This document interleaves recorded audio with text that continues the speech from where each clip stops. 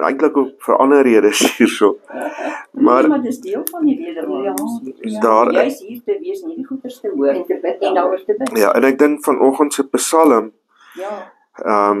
is eintlik so gepas vir dit wat in ons land aan die gebeur is en alles. Maar kom ons begin net deur eers saam te bid. Here Jesus, baie dankie vir hierdie geleentheid om as 'n Bybelstudiegroep vanmôre bymekaar te mag wees, saam te mag bid, saam u woord te mag lees en Here verwonder te wees oor die Here wat ons aanbid en dien. Ons leef maar in moeilike en deurmekaar tye, Here. Seker goed krap regtig diep in 'n ou se siel en ander goed maak jou erg opgewonde en kwaad en teleurgesteld en moeg en moedeloos, amper hooploos. Maar Here, ons weet ook dat ons in U ons krag en ons hoop kan vind en dat te midde van alles wat gebeur, ons ook U vrede kan ervaar en beleef. Mag dit so wees, Here. Amen. Okidokie, Psalm 131. Psalm 131. Ag, ek bedoel Psalm 31. En dankie dat jy my reg help. Psalm 31. Ja, ek wou net sien of jy wakker is.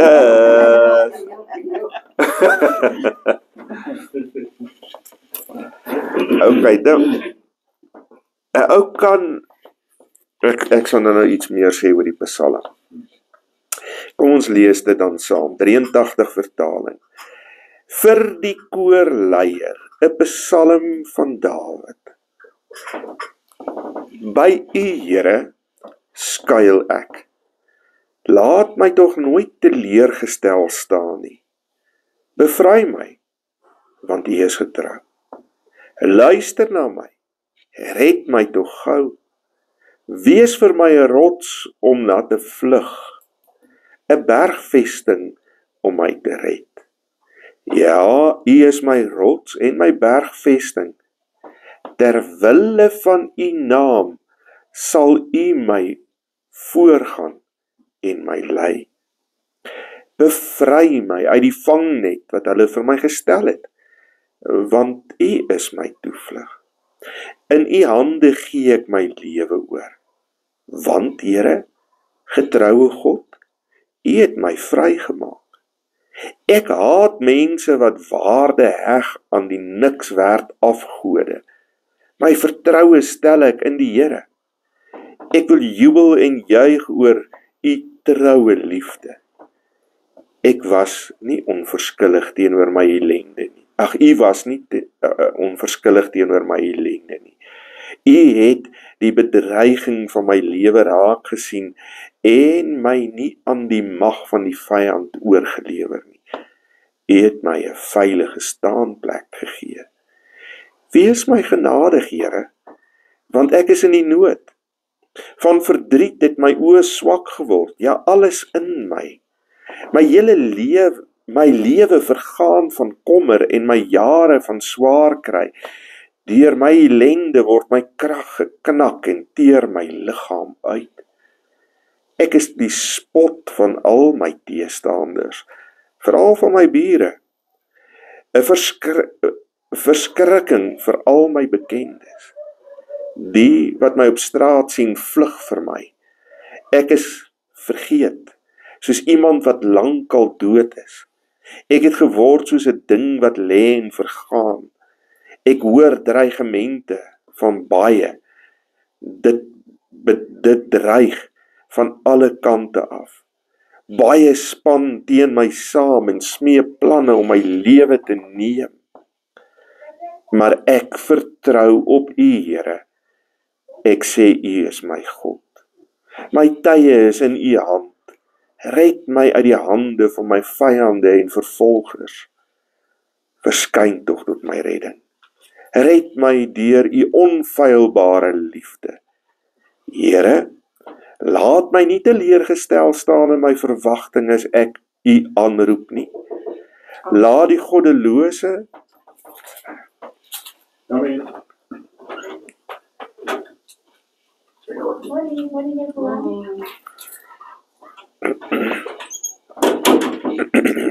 doodreg bin.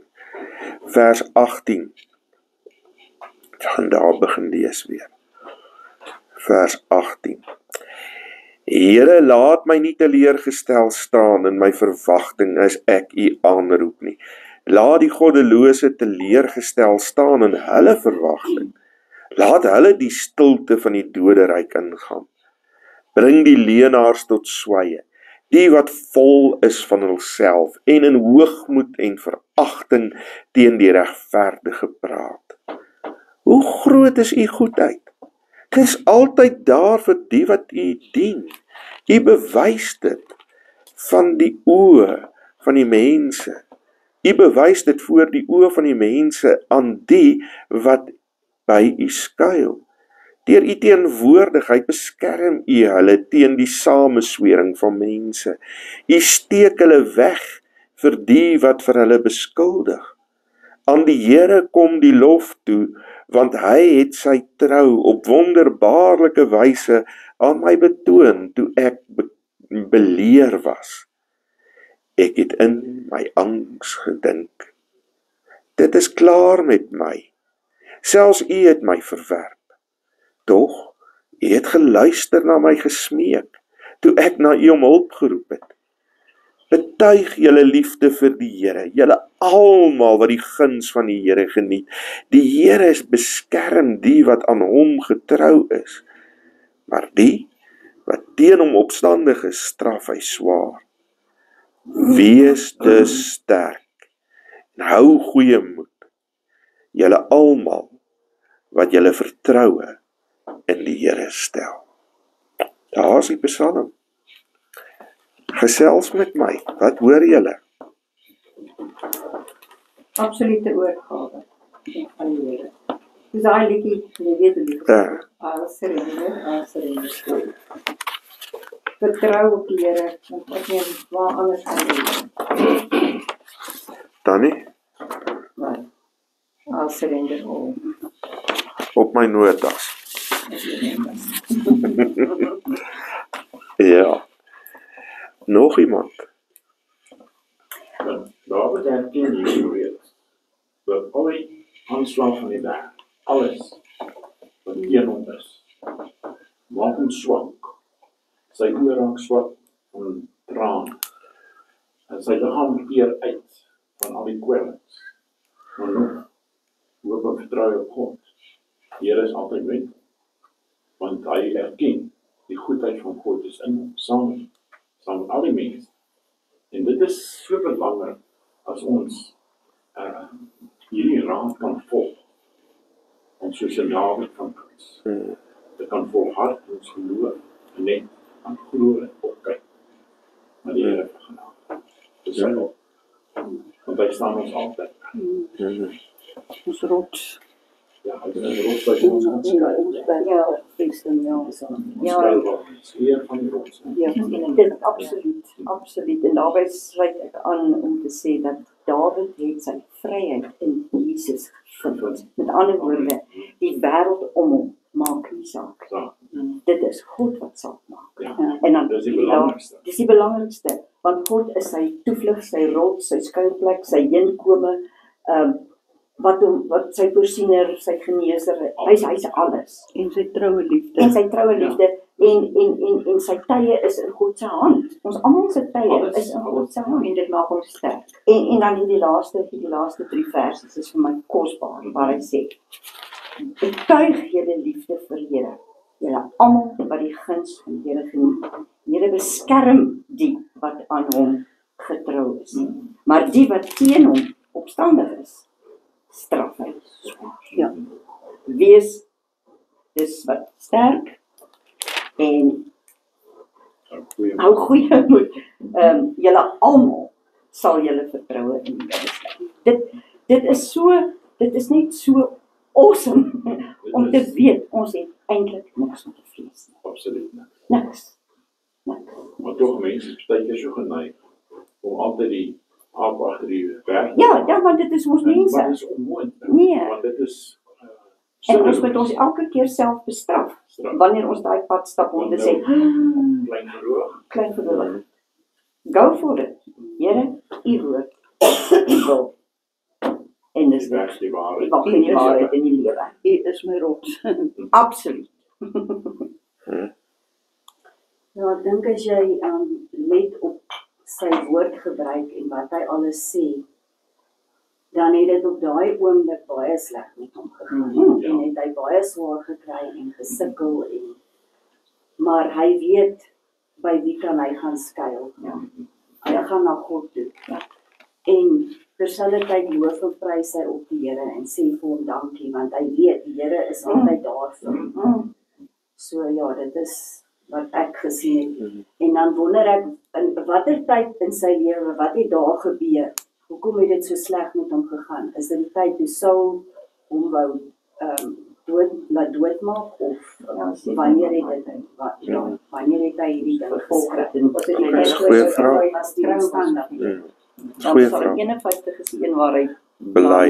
Ja, bely. Ja. Nee. Maar kyk, hy het 'n groot sonde gepleeg daar. Ja. Maar uit van kindsbeen het hy aan die Here vasgehou. Ek meen hy het daai Goliat tegemoet gegaan, wetende hy doen dit nie in sy krag nie. Want hy maak strategieë. Ja, Die Here gee hom die krag. ja. En hy kan oorwin. En die Here het hom die wysheid gegee, vat 'n slingervel met 'n klippie in. Wat kom daar in die middel van sy kop? Die regte Die regte plek. Ja. Ja. Ag, nee. David is ons almal daarop so 'n voorbeeld. Maar was het dat jy 'n bietjie roekeloos en alles Ja. maar toch, hy Ja. het toch elke keer, Ja. Ja. besef, Ja. waar lê sy krag? Ja. Omdat hy besef dat die Here vergewe en die Here is vir hom lief Altyd by hom. en is altyd by hom. Ja. Waarom Louis is so stil? Nee, ek luister na al die mooie gedagtes. Ja, dit is ook koning David se geskiedenis in die Bybel is die van 'n getrouweling. En wat nou altyd vir my bly is, die Here het gesê, God het gesê, ek laat die Heilige Gees vir jou agter, om in jou te woon. En jy kan hom toe gaan dag en nag. Nou jy moet 'n baie geweldige swart wees as jy nie van hierdie aangeleentheid gebruik maak nie, want dit is so. Jy sit baie keer op 'n plek en dan dink jy, wag so en so, dan kom hy gedagte by jou op, en jy los dit dan. En dit is, ek is sterk voorstander. Ek wil so ver gaan om te sê, as iemand dit nie ondervind nie, dan het hy nog dan 'n probleem. Jy moet bewus wees van die Heilige Gees in jou.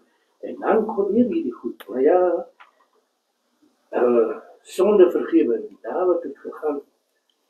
En 'n man laat doodmaak, dat hy kan dat sy vrou uitkom. Nou, ons pleeg nie die identiese misdaad nie, maar partykeer maar soortgelyk. En God sê, God vir jou bring alles. Al is dit berge, kwartels gelaat, en bring het vir my, ek vir jou.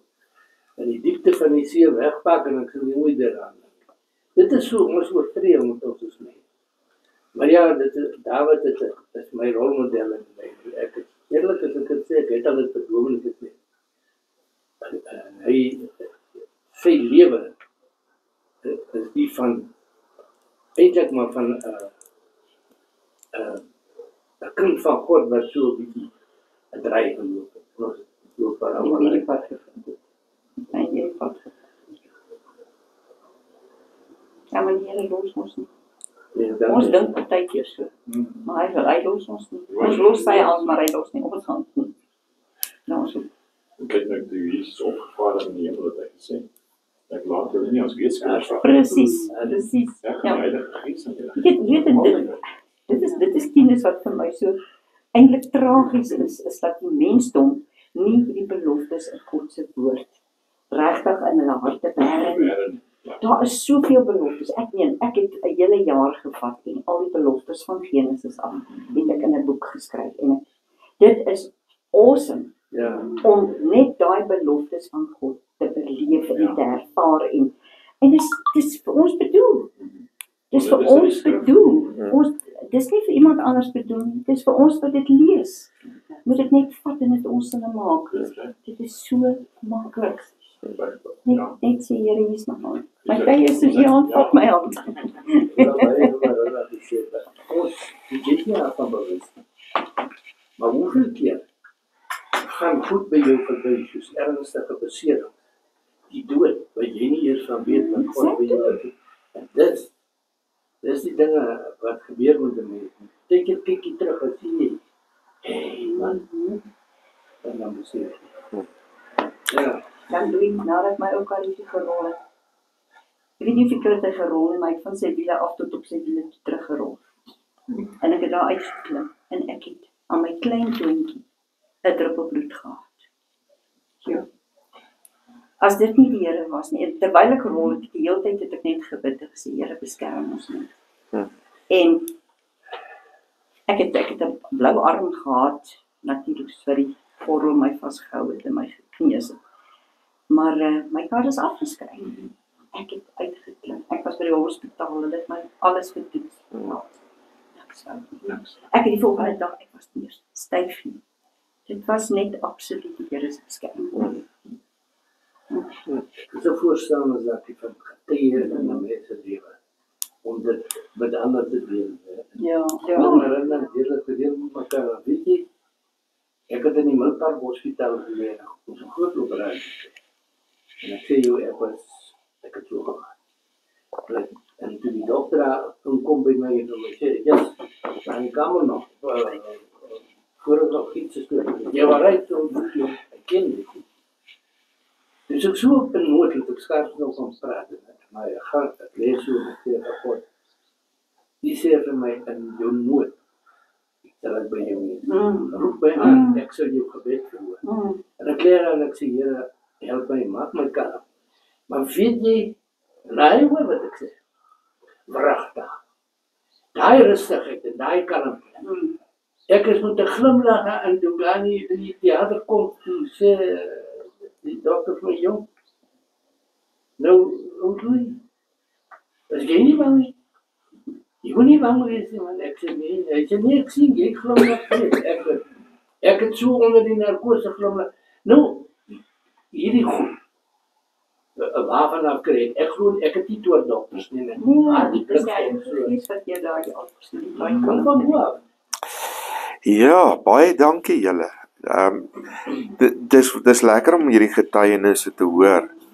Maar ons vergeet baie keer van die kere wat die Here vir ons goed was. En dan beland ons in 'n plekkie waar ons baie donkerte om ons baie keer beleef, nê. Nou as ons na hierdie Psalm kyk, Marinda het nou die vraag gevra, wat was die agtergrond hiervan?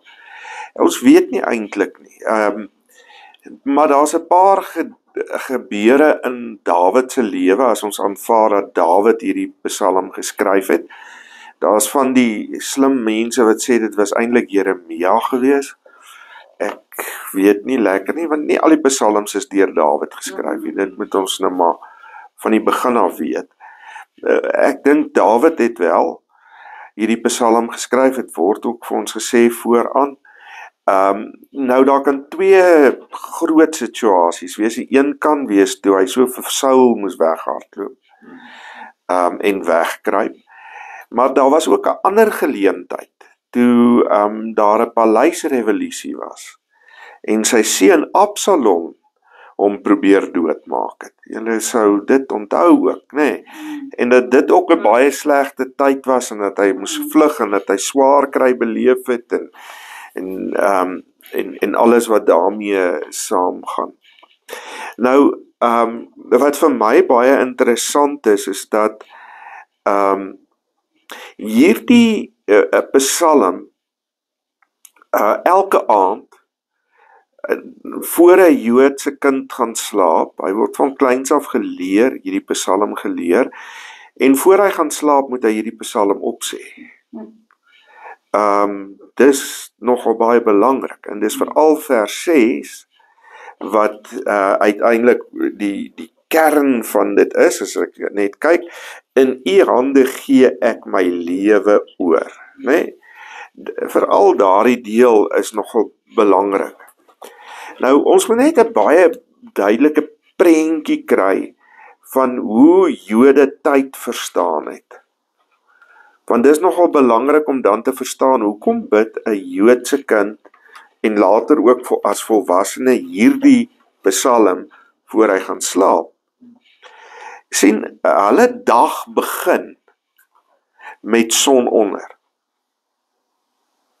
Hulle dag begin met son onder. So, hulle gaan slaap aan die begin van hulle dag. So, die oomblik as hy dus gaan slaap, gee hy sy lewe as ware oor aan die Here. Want hy kan niks anders te doen nie.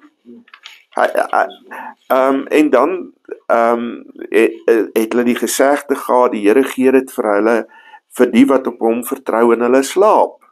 Nee? So wat ook al jy nodig het, gee die Here in jou slaap aan jou.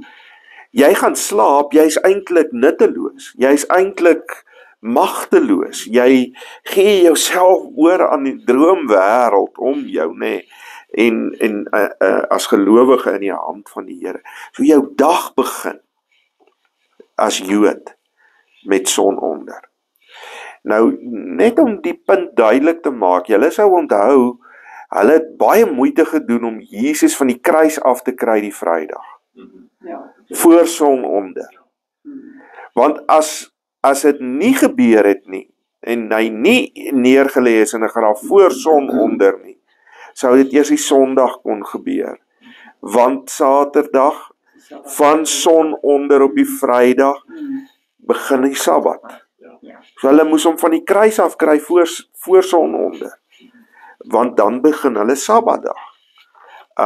En dis hoekom dit so 'n geweldige belangrike rol gespeel het. So in 'n sekere sin bely 'n Jood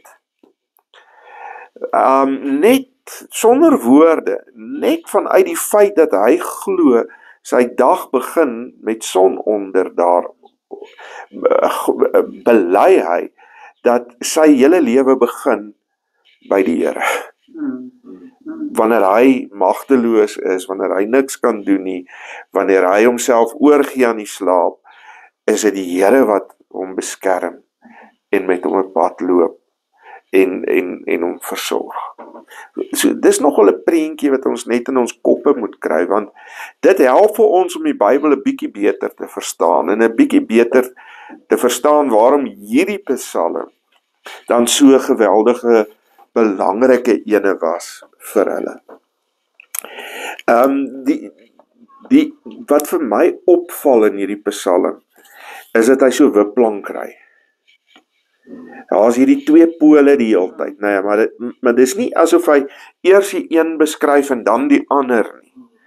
Hy beskryf aan die een kant alles is klaar met hom, sy vyande het oorwin, kyk net hoe sleg gaan dit met hom, hy's uitgeteer, hy's honger, hy's whatever, maar aan die ander kant, die troue God het hom vrygemaak, nê, so jy die hele tyd hierdie wiplank. En toe dink ek nogal daaroor, dis mos nou 'n eg menslike ervaring daai. Want dink 'n bietjie in jou slegste tye, in die tye wat jy die grootste nood in jou lewe ervaar het. Dan gebeur dit ook. Aan die een kant beleef jy hierdie verskriklike slegte ervaring, en aan die ander kant hang jy hier aan die Here se hand vas vir sy hulp, en jy weet, hy kan vir jou red, en hy kan vir jou sorg, en hy kan jou beskerm, nê. So jy het nou hierdie twee goed die hele tyd, en 'n ou wissel tussen optimisme en negativiteit die hele tyd, nê, as 'n ou dit nou in die terme kan sit. Maar ons gaan uiteindelik sien dat die pool wat uiteindelik die oorhand kry, is die troue God wat vrymaak. Dis daarin te midde van al hierdie goed wat uiteindelik uitstaan. Nou die primêre nood hier het niks te doen met siekte nie, dit weet ons. En hy praat van vyande, mense wat vir hom 'n vangnet stel, wat sy lewe bedreig, wat planne smee om hom onder te kry en ongedaan te laat maak. Hy beleef 'n klomp slegte goed. Hy word sosiaal verwerp. Sy bure wil niks met hom te doen hê nie. Ouens hardloop weg as hulle hom sien. Lees ons in die Psalm, Hulle spot hom. Hulle sê, ag, kyk nou hoe sleg gaan dit met jou. Waar is jou Here dan nou, Hy beleef kommer. Hy's bekommerd oor hoe hy hierdeur gaan kom. Hoe gaan die ding werk? Daar's liggaamlike nood. Hy teer uit. Hy kan nie sien nie, want sy oë is so vol trane. Hy's in emosionele nood. Hy weet nie lekker om dit te hanteer nie. Hy het min krag. Lees ons ook. En wat vir my opval is dat hierdie nie net 'n korttermyn probleem is nie. Hierdie is 'n uitgerekte aanslag op Dawid se lewe, wat oor tyd in intensiteit toeneem en 'n geweldige impak het op sy hele menswees. Dan verse 2 tot 4 praat hy van God wat vir hom 'n rots is en 'n bergvesting. Dis waar hy skuiling kan kry. Nou, die hele beeld van 'n rots of 'n bergvesting is dat dit stewig is, dat dit sterk is, dat dit nie net wankel en gaan pad gee nie. Hy pleit vir God se beskerming.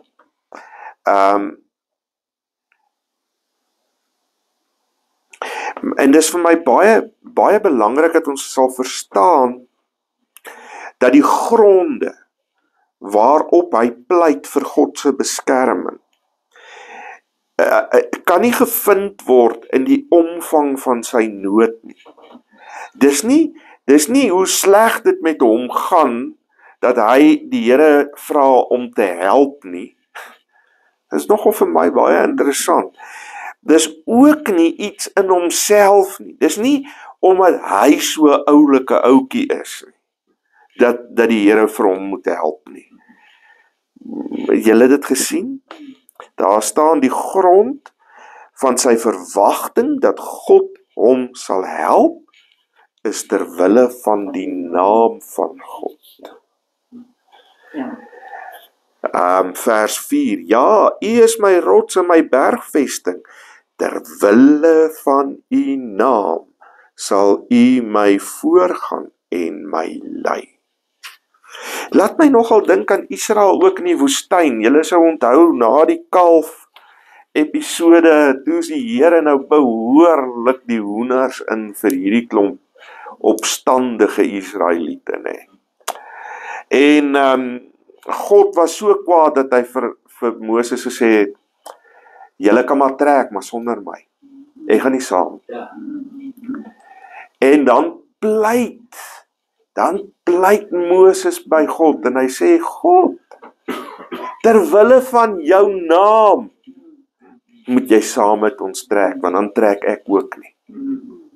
Dan bly ek net hier. Maar ter wille van U naam. En dis die gronde waarop hy uiteindelik kom en dan by die Here pleit dat die Here moet help. Want hy sê, Here, U word 'n bespotting as U nie nou ingryp nie. Mense dink U bestaan nie. Mense dink U het nie mag nie. Mense dink U is sommer maar net nog 'n huisgooitjie wat ons kan hiet en gebied. Moenie ter wille van alles wat met my gebeur nou hier kom ingryp nie. Maar dit wat met my gebeur, het 'n invloed op hoe mense na U kyk, Here. So ter wille van U naam, gryp in asseblief. En dan, ja, ek het nou gesê, die naam van God is op die spel. Hier, nee, dis waaroor dit dan gaan. En dan vers 6, wat so mooi is, in u hande gee ek my lewe oor. Nou, dis baie interessant, die laaste woorde wat Jesus aan die kruis praat is, in u hande gee ek my lewe oor. Nou, die Jode het 'n gebruik gehad, as hulle 'n teks aanhaal, dan haal hulle nie net daai versie aan nie. Al sê hulle nie die res van die psalm op nie, dan bedoel hulle, julle moet nou daai hele psalm gaan kyk wat ek nou aanhaal. Want alles wat in daai psalm is nou van toepassing. Al sê ek nou as Jesus aan die kruis, ek gee my lewe in u hande oor, beteken dit ook dat die res van die psalm hier ter sprake is en hier 'n rol speel. Dis interessant, hy sê nie gee my oor in my eie hande nie. Hy sê ook nie die vyande se hande nie. Alhoewel daar op 'n stadium 'n bietjie 'n sinspeling is tussen die Here se hande en sy hande in vers 16 sê hy, my tye is in u hand. Red my uit die hande van my vyande en vervolgers. Aan die een kant in vers 6 sê hy, ek gee my lewe oor in u hand.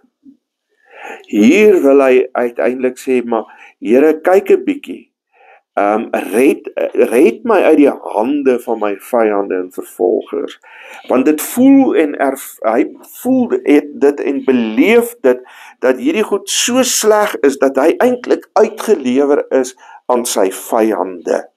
So, weer kry jy hierdie wipplankryerry, nê? Hierdie aan die een kant hierdie negatiewe ervaring van hy is op homself aangewese, die vyande, die oorhand oor hom, al die goed wat daarmee saamgaan, en aan die ander kant, hy gee sy lewe oor in die hande van God. Hy sê, in u hand is my tye. Dis nogal 'n belangrike een wat hy hier so sê, want dit gaan nie net oor sy lotgevalle nie. Wanneer hy sê, in u hand is my tye, dan sê hy 'n paar goed. Hy sê, nommer 1, die begin en die einde van my lewe is in u hand. Hoeveel dae ek op aarde het, is in u hand. U bepaal dit. Ek kan dit nie bepaal nie. Maar dit gaan oor meer as dit ook. Gaan meer as net oor die tye van 'n mens se lewe. Die begin en die einde daarvan. Dit gaan ook oor alles wat tussenin gebeur. Is in die hand van die Here. Hy bepaal dit. Nee. Dit gaan oor selfs nog meer as dit. Dit gaan oor wie ek is. Dit gaan oor wat ek doen. Dit gaan oor wat ek sê. Dit gaan oor wat ek dink. Dit alles is in die hand van die Here. In die tyd, in die tye van die Here uiteindelik. Net 'n bietjie meer die wipplank dinge bietjie te aksensieer. Vers 5 sê, bid hy, bevry my. In vers 6 juig hy, u het my vrygemaak. Vers 10, ek is in die nood. En in vers 10 tot 14 word daai nood baie mooi uitgespel. Maar in vers 8 tot 9 jubel hy weer. Nee, so ons kry daai idee van die wipplank. Dan vers 15 tot 19. Ernstige pleit om hulp weer. En dan vers 20 tot 25 is 'n danklied. So ou kry weer hierdie wipplankryery. En ek dink, weet julle, Dit gee vir my 'n stuk rustigheid. In die sin dat dit oukei is dat ek maar partykeer 'n bietjie opstandig en kwaad word en ongelukkig is en bekommerd kan wees en alles. Maar ek mag, wanneer ek dit deur daai tye in my lewe gaan, moet ek ook nie vergeet dat daar 'n ander kant is nie. Dat daar 'n ander pool is nie. Dat my lewe in die hande van die Here is. Dat my tye in sy hande is. Dat hy vir my 'n skuilplek is, 'n rots, 'n bergvesting waar ek veilig en geborge kan wees. Ek moet die twee goed die heeltyd in balans met mekaar hou. Ja, en partykeer gaan die negatiewe goed swaarder weeg as die goeie goed. Jou ervaring gaan dit wees. En dan weer ander tye weer gaan dit anders wees. Partykeer kan dit in een dag so vir jou voel. Ja, daar is baie voorbeelde daarvan, dink ek, in ons eie lewens. Nou, binne die langdurige belewing van hoop, funksioneer die gebed soms as smeking, soms as 'n danklied, soms as beide. Hoor net gou wat ek sê. Binne die belewing van hoop en dan die teenkant wanhoop, is gebed soms 'n stuk smeking, waar ek blyk by die Here.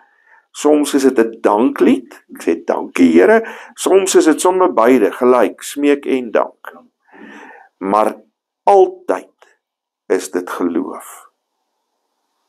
Hoor nou mooi wat ek sê, ook die bad tye, ook die smeking, ook die swaar kry, saam is dit ook geloof. In geloof omhels ons die verhoring van ons gebed, as reeds aanwesig, en dank ons God daarvoor. Ek wil dit weer sê. In geloof omhels ons die verhoring van ons gebed. En daai gebed kan smeking wees, daai gebed kan 'n danklied wees, daai gebed kan baklei met die Here wees, wat ook al. Maar in geloof omhels ek reeds die uitkoms van my gebed. Ek omhels reeds die wete dat die Here ook hierdie probleem nie so gaan los nie, maar gaan verander. Dat daar 'n uitkoms gaan wees. Reeds in my smeekgebed omhels ek die moontlikheid dat dinge anders kan wees.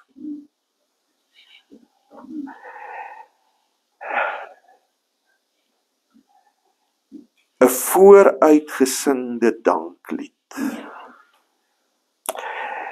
Iemand het dit so gesê in Engels: Deliverance is as sure as if it had already happened. Deliverance is as sure as if it had already happened. Die uitkoms is al reeds daar, voor ek en jy dit nog kan sien. Ja. Daaroor in ons smeeding sê ons al dankie. Ja. En die hele ding van in die hand van die Here wees, in Johannes 10 vers 28 sê Jesus, uit God se hand sal niemand jou ruk nie.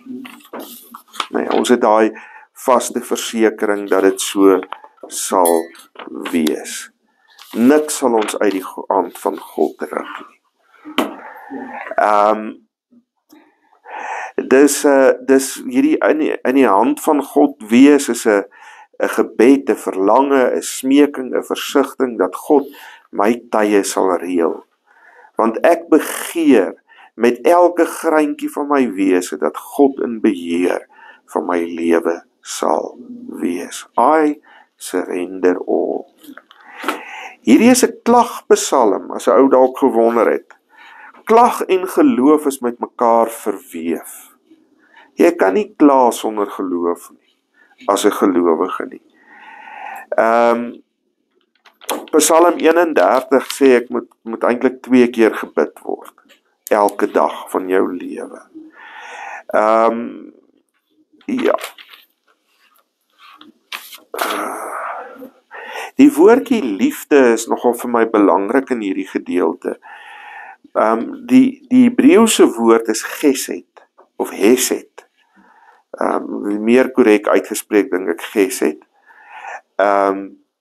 En is 'n woord wat eintlik baie moeilik vertaal word. Ons vertaal dit verskeie plekke met liefde van geslag tot geslag. God se liefde is van geslag tot geslag. In sommige Engelse vertalings is dit loving kindness of steadfast love. Maar wat vir my belangrik is om vir julle, wat hierdie woord eintlik probeer sê is, hierdie woord bevat ook medelee. So wanneer daar gesê word in die Psalm dat God se liefde daar is vir ons, is dit ook 'n stuk medelee wat hy met ons betoon in sy troue liefde. Sy troue liefde is nie maar net hierdie, ja, dit gaan sleg met Leon en ek gee om vir hom nie. Dit gaan oor uit medelee, hy ly as ware saam met my deur die krisis van my lewe. Nee, ek dink dis nogal mooi. As ek hierdie Psalm moet toepas, daar is baie goed in die wêreld aan die gang. Ek kyk, daar's 'n bankkrisis aan die ontwikkel. Groot banke is besig om hulle alies te sien. Een van die heel grootstes in Europa het in hierdie dae tot 'n val gekom. Daar's 'n oorlog aan die gang. Daar is kostekorte dwars oor die wêreld. Daar is ek hoor nou Donald Trump gaan dalk gearresteer word en hy het 'n klomp mense al opgesweep om te betoog, en hier in ons eie land het ons betogings en het ons leiers wat absolute nonsens kan kwytraak en dikwels erg godslasterlike goed. Maar ek dink hierdie Psalm help vir ons in daai tye. Hierdie Psalm sê vir ons, weet jy, ek hoef nie te worry oor Julius Malema nie. En wat ook al hy oor my God sê nie. Maar ek gaan bid, ek gaan vir die Here vra terwille van u naam, Here, sorteer daai mannetjie uit. Sorteer vir hom uit. Maar dit hoef my nie in 'n hoek te dryf nie. Sy uitlatings hoef my nie bang te maak nie. Sy skrikbewind wat hy wil voer is van verbygaande aard. Uiteindelik bepaal die Here alles. En dit sê hierdie Psalm vir my. Ek kan soos 'n Joodse kind na son onder in my bed gaan inkruip en hierdie Psalm opsê en rustig slaap. Want ek weet, God is in beheer. Punt. Ja. Wat wil julle sê? Ek het dalk te veel gesê. Ek van skool af het die so my knoppie want ek een van die mense op die planeet wat hier kan ja kos kan Malema vat van Mosselo. Ek sê die Here sal met hom werk. Want hy om te sê ek is goed. En my binneste, dit ook om my binneste opgestoot. Ek het gevoel ek wil vir die mense sê, doen julle niks hier nie, los.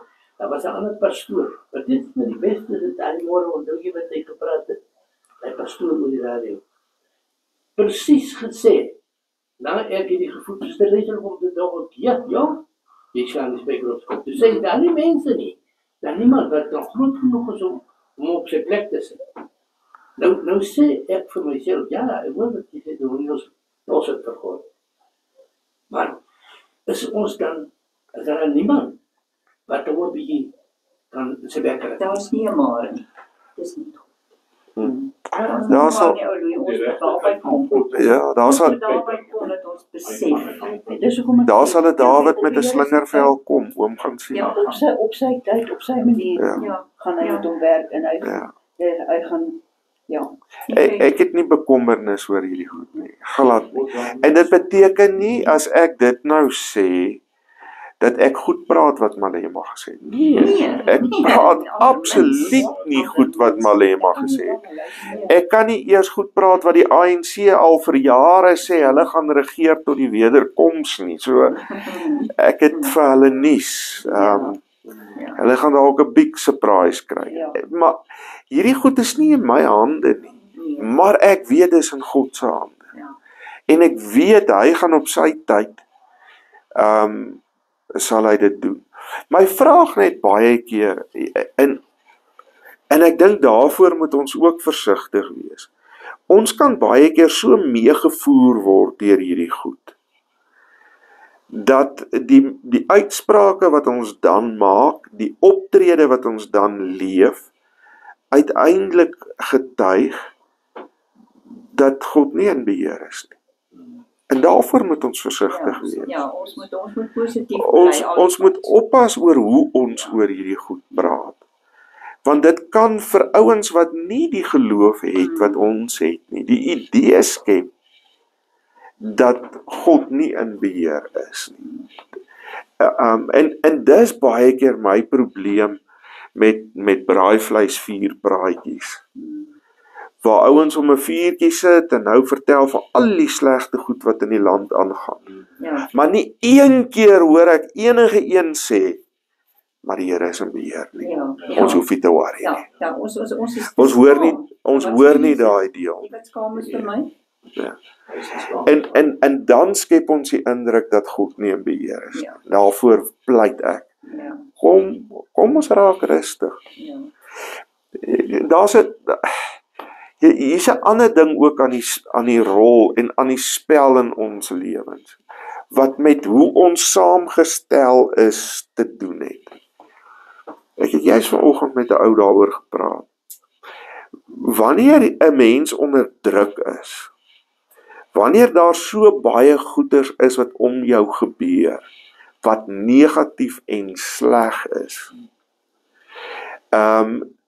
en wat traumaties selfs is, en jy die heeltyd in vrees en bewing lewe, te bang om jou neus by die deur uit te sit, want net nou is daar 'n geskietery of 'n opstand of 'n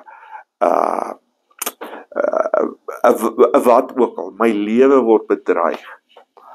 Wanneer ons in so 'n toestand raak in ons koppe, begin ons rasionele en probleemoplossende dele van ons brein afsluit. En ons begin, al ons energie gaan dan in veg, vlug of vries. Ja, ja. En jy kan nie veg, vlug of vries as jy nog al hierdie ander energie het om al hierdie ander goed te dink nie. So wanneer jou lewe in gevaar is, of jy dit 'n werklike gevaar is, iemand wat nou hier voor jou met 'n gun staan, en of dit 'n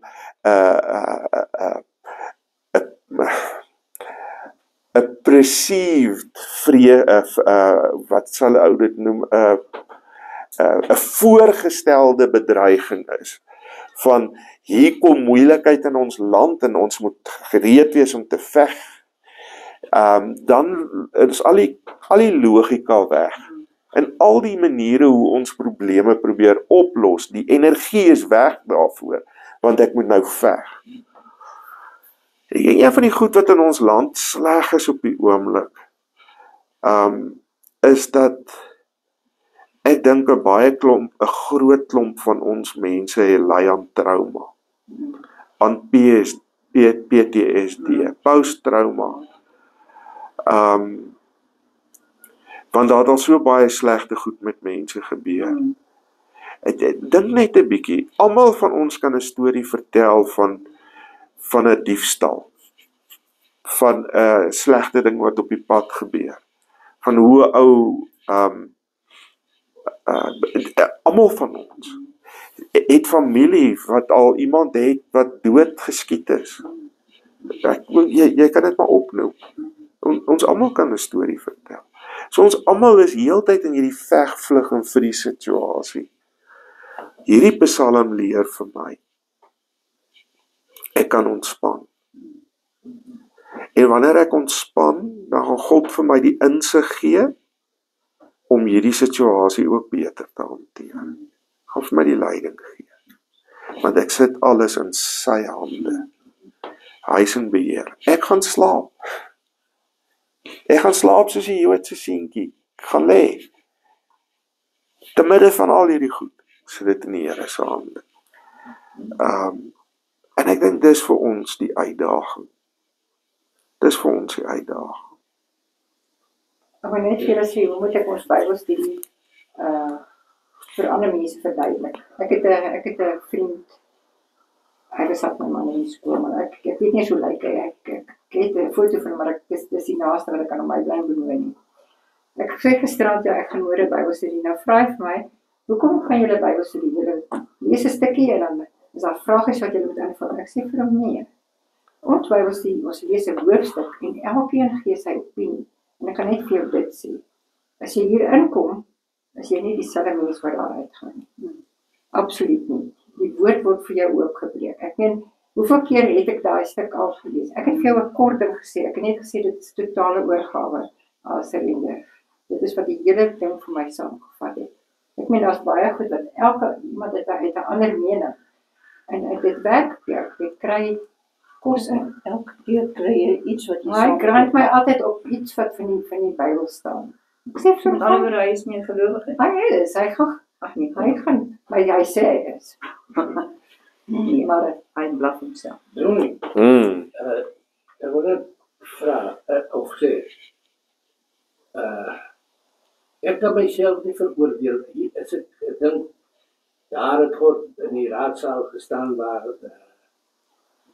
wie was het, Pilatus, om dat dood veroordeel, of te sê, dat doodgemaakt word, en dan Petrus, pluk sy swaard uit, en hy sla hy een waak oor af. Was dit, God het toe vir hom gesê, wacht, Petrus, en so, ek sal die oorweer, ja, maar hy het dit natuurlijke ding vir my gedoen, net soos ek, toe hy sê oor die radio, ek sê, maar jou fuck op. Okay, maar die Psalm sê dit ook. As jy hier staan, en jou pa, vir wie jy baie lief is en respect het, staan hier langs jou, en jy het vrede met die wêreld. Hier kom man, hy sê, hey man, jou sleg, so, sal jy maar net so staan, kyk, jy sal, ek wil eers sien wie ek sal, ek wil hom sê, hey, Jy sal nie. Jy sal nie. Ek het gesê nie.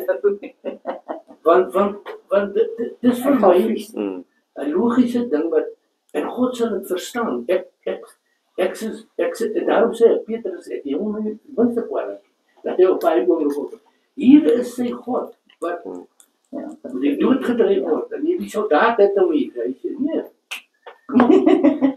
jy bietjie luister, maar ja, Ja, ek daar as 'n ou van die ander vertalings van hierdie Psalm lees, word daar gepraat van, sê Dawid, hy haat sy vyande. Sterk woord wat hy gebruik. Maar dis die lekker van hierdie Psalm is, dat hy albei kante in ag neem, dat hy aan die een kant iets van die menslike ervaring van nood en swaar kry en vyande wat jou bedreig en al die goed mooi saamvat, maar dat dit nooit los staan van die geloof in God nie, en van 'n God wat in beheer is van hierdie swaar kry en hierdie vyande wat ons bedreig en swaar nie. Die wipplank het twee kante en ons moet dit in ewewig hou, en daar is tye wat 'n ou so kwaad raak vir dit wat verkeerd loop, dat 'n ou lelike goed sê en dink en mense verwens, en aan die ander kant weer is daar ook tye wanneer 'n ou weer kan sê, maar joh, kyk net, die Here het toe uiteindelik tog ook 'n plan gemaak. Hy het 'n uitkoms gebring, waar ons nie gesien het dat daar 'n uitkoms enigsins moontlik is nie, het hy 'n uitkoms gebring. En ek dink dis die geheim van geloof, is dat ons nooit hierdie twee goed losgehou van mekaar nie. En dis hoekom as ons om die braaivleisvure wil praat oor al die slegte goed en die malemmas van ons wêreld, ja, doen dit, by all means. Maar kom ons herinner mekaar ook daaraan dat God in beheer is. Kom ons help mekaar daarmee. Want ek dink ons word partykeer so meegevoer deur die goed wat in ons land gebeur, dat dit baie maklik die indruk kan skep dat ons nie glo dat God in beheer is nie. En dit wil ons tog mos ook nie hê nie. Wat het ons hier gehoor? Here, terwille van u naam, Here, terwille van u naam, dat hierdie praatjies om die braaivleisvuur nie net hier eindig nie, met al hierdie slegte goed nie, maar tree op, en maak hierdie slegte goed reg, Here, terwille van u naam, uiteindelik. Weet je hoe je dat komt? Wat doen je ook in het derde? Eerst, lang al terug, wat ik, omdat ik betekent, maar zo speter is dan natuurlijk. En ik mijn werksomstandigheden, die dingen op. Maar wat ik kom, is bedacht mijn handelen, maar als ik mij vastloop bij je dingen, ik zeg, voeren, dan zeg ik, Heer, wees mij dat niet te maken, ik weet niet. En dan komt daar een pad, want ik kan daar weer gaan, of ik hanteer die zaken. Ja. Dit is zo. Maar ja, wie is zonder zon? Ja. Dan moet je die vraag voor het afsluit. Die gebrek van die Joden dat het zo'n onderdag is het vandaag dat Jerusalem nog vertellen? Dus vir Jode, vir ortodokse Jode tot vandag toe nog steeds so. Vrydag aand tot Saterdag aand is hulle Sabbat. Nou nog. As hulle ortodokse Jode is, hulle dit so doen. Ja. Daar is ook 'n groep Christene wat hulle self die Sabbateërs noem, wat dit ook so doen. Hulle is Christene, glo in Christus. Hulle vier hulle Sabbat soos die Jode op die Saterdag, maar hy begin op die Vrydag aand, sononder. Sononder. Er is nog een vraag, want ik wil niet eens kiezen. Ja, is reg, vraag. Dis hoekom hier is. Het hulle al ooit Moses se graf gekry? Hulle soek hom gesoek onlangs nog. Ja, dit spesifiek mense wat hom soek. Ja, hulle het dit nie gekry. En hulle sal hom ooit kry. Ja, ek dink nie so nie, ek dink Moses is in die hemel opgeneem. Ja, ek glo hy. Want daar staan niks van 'n graf in die Bybel nie. Ja, ek glo. Alhoewel God gesê het, kom. Hy gaan nie die beloofde land sien. Ja. Hy gaan nie die beloofde land ingaan nie, maar hy gaan die beloofde land sien. Ja. En dit het die Here vir hom gewys. Maar nee, hulle het nie sy graf gevind. Maar hy sê nie daar in die Bybel kom, Moses het dit ook gaan begrawe. Ja, maar dit is ook nou, mense kan dit nou wyd interpreteer, nee. Ja. So. Ek weet Ja. Goed. Ja. Interessant. Okay. Jy het my mooi gehelp met Sondag se preek, hoor. Ek sal kom luister. Ek was Sondag so bietjie saam met die kinders. Ja, ek onthou nou. Ja. Vrydag. Ag asseblief, moet my nie nog daaraan herinner nie. Okay. Wat? Ek sê wat? Sê maar hoe laat het jy moet lees, né? Ek weet nie, want my kinders het hier in my lewe gewoonlik op my verjaarsdag. Ek hoor net, maar ons van dit en ons van dat en ons van dat en ja. Maar julle is welkom. Ek sal daarop kyk of ek 'n melktertjie kan hê vir die tyd in die oggend. Ek kom kerk toe kom nie. Ek sal Sondag. Ek verjaar nie Sondag nie. Vrydag. Okay. Daar's 'n lekker verjaar Vrydag, hoor dan en dan ja.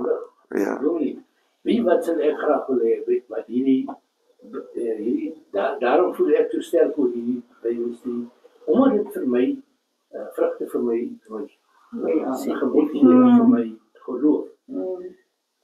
mevrou, ons toch nie so tussen ons hier, as ons klaar is hierna, net iets kan vertel wat God vir jou gedoen het. Jy kan sê, man, luister net hier mense, ek het probeer, maar toe sien het nooit, toe kom God en hy dat doen. Ja, dis reg. Ek kan ook baie sulke stories vertel. Ja, nee. Ek dink ons almal dink ons almal het en dit ek dink ek wou. Eintlik ook vir ander redes hierso. Maar dis deel van die wederwaar. Daar Jy's hier te wees, nie die goeders te hoor en te bid en daaroor te bid. ja, en ek dink vanoggend se Psalm Ja. is eintlik so gepas Ja. vir dit wat in ons land aan die gebeur is en alles. Maar kom ons begin net eers saam te bid. Here Jesus, baie dankie vir hierdie geleentheid om as 'n Bybelstudiegroep vanmôre bymekaar te mag wees, saam te mag bid, saam u woord te mag lees en Here verwonder te wees oor die Here wat ons aanbid en dien. Ons leef maar in moeilike en deurmekaar tye, Here. Seker goed krap regtig diep in 'n ou se siel en ander goed maak jou erg opgewonde en kwaad en teleurgesteld en moeg en moedeloos, amper hooploos. Maar Here, ons weet ook dat ons in U ons krag en ons hoop kan vind en dat te midde van alles wat gebeur, ons ook U vrede kan ervaar en beleef. Mag dit so wees, Here. Amen. Okidokie, Psalm 131. Psalm 131. Ag, ek bedoel Psalm 31. En dankie dat jy my reg help. Psalm 31. Ja, ek wou net sien of jy wakker is.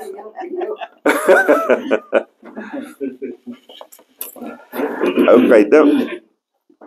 Ou kan ek sal nou iets meer sê oor die Psalm.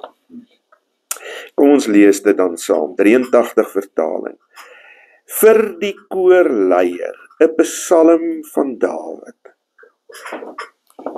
By U, Here, skuil ek. Laat my tog nooit teleurgestel staan nie. Bevry my, want U is getrou.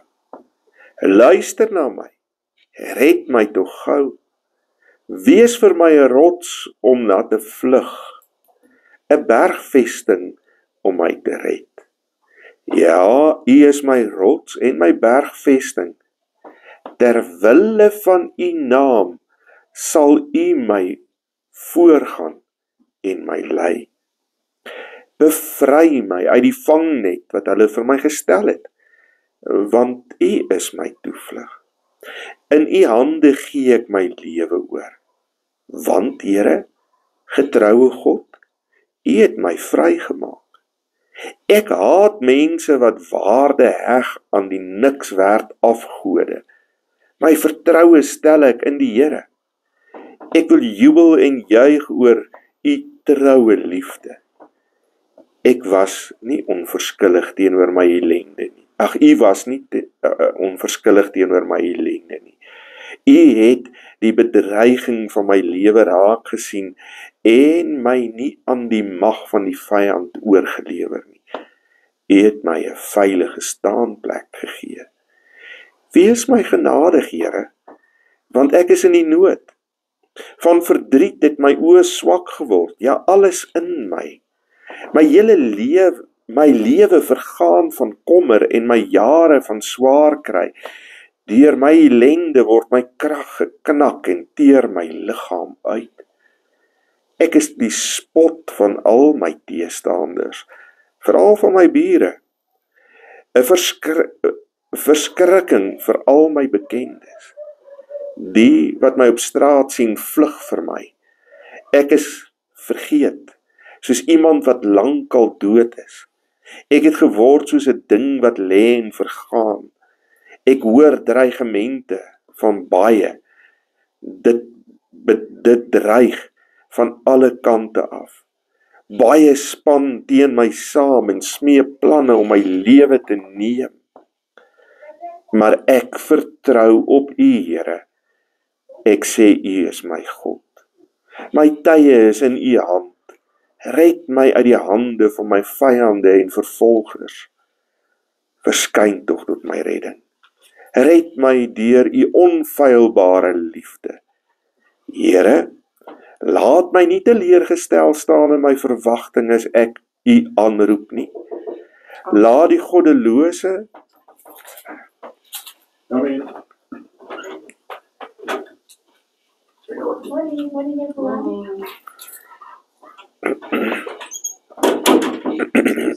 doodreg bin.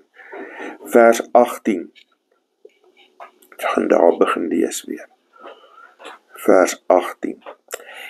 Here, laat my nie teleurgestel staan in my verwagting as ek U aanroep nie. Laat die goddelose teleurgestel staan in hulle verwagting. Laat hulle die stilte van die doderyk ingaan. Bring die leenaars tot swye, die wat vol is van hulself en in hoogmoed en veragting teen die regverdige praat. Hoe groot is U goedheid? Dit is altyd daar vir die wat U dien. U bewys dit van die oë van die mense. U bewys dit voor die oë van die mense aan die wat by U skuil. Deur U teenwoordigheid beskerm U hulle teen die sameswering van mense. U steek hulle weg vir die wat vir hulle beskuldig. Aan die Here kom die lof toe, want Hy het sy trou op wonderbaarlike wyse aan my betoon toe ek beleer was. Ek het in my angs gedink. Dit is klaar met my. Selfs U het my verwerp. Tog, U het geluister na my gesmeek, toe ek na U om hulp geroep het. Betuig julle liefde vir die Here, julle almal wat die guns van die Here geniet. Die Here is beskerm die wat aan Hom getrou is, maar die wat teen Hom opstandig is, straf Hy swaar. Wees dus sterk en hou goeie moed, julle almal wat julle vertroue in die Here stel.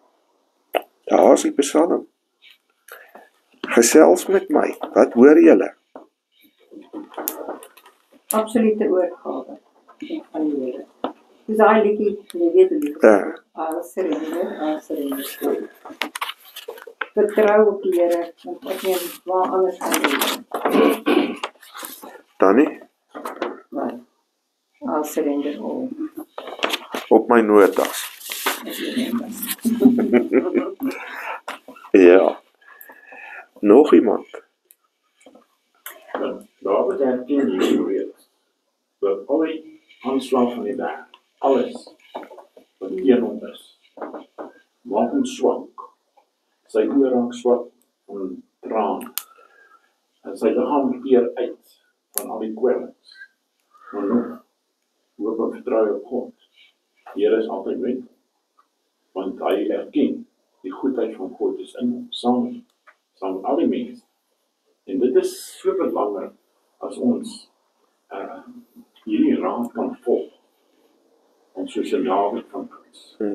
Dit kan volhard ons geloof en net aan glo en opkyk. Maar die Here vergenaam. Dis sy. Want hy staan ons altyd. Ons rots. Ja, hy is 'n rots wat ons kan skei. Ja, feesting, ja. Hier van die rots. Ja, dit absoluut. En daarbij sluit ek aan om te sê dat Dawid het sy vryheid in Jesus gevind. Met ander woorde, die wêreld om hom maak nie saak.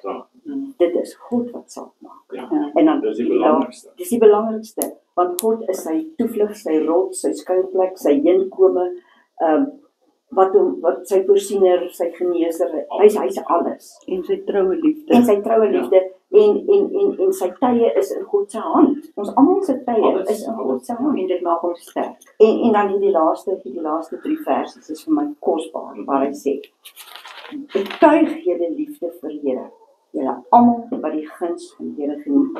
Here beskerm die wat aan hom getrou is.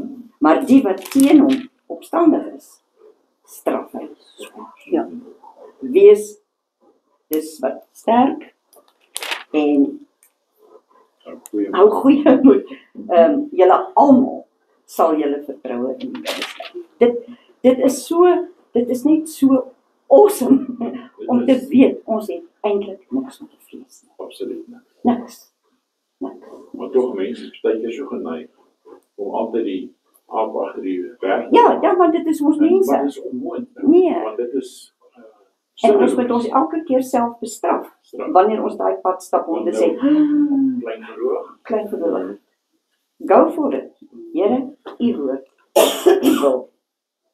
En dis die weg, die waarheid. Die waarheid in die lewe. U is my rots. Absoluut. Ja, ek dink as jy let op sy woord gebruik en wat hy alles sê, dan het dit op daai oomblik baie sleg met hom gegaan. En het hy baie swaar gekry en gesukkel maar hy weet by wie kan hy gaan skuil. Hy gaan na God toe. En terselfdertyd loof en prys hy op die Here en sê vir hom dankie, want hy weet die Here is altyd daar vir hom. So ja, dit is wat ek gesien het. En dan wonder ek, in watter tyd in sy lewe, wat het daar gebeur?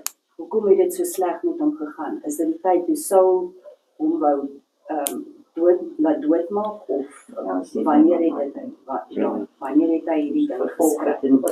Goeie vraag.